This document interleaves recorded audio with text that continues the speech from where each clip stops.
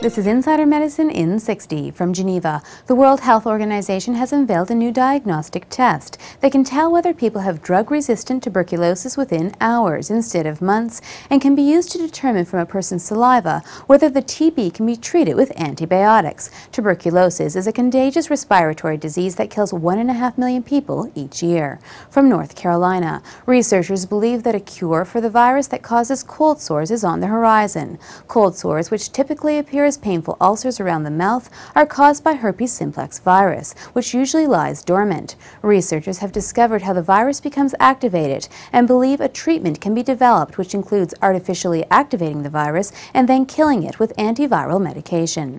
And finally, from London, including broccoli in one's diet may help protect men from prostate cancer. Researchers asked men at risk for prostate cancer to eat 4 servings of broccoli each week. After taking tissue samples from the men's prostate glands, the researchers found that eating broccoli changed how certain genes behaved, reducing the risk of developing prostate cancer and preventing the disease from becoming more aggressive.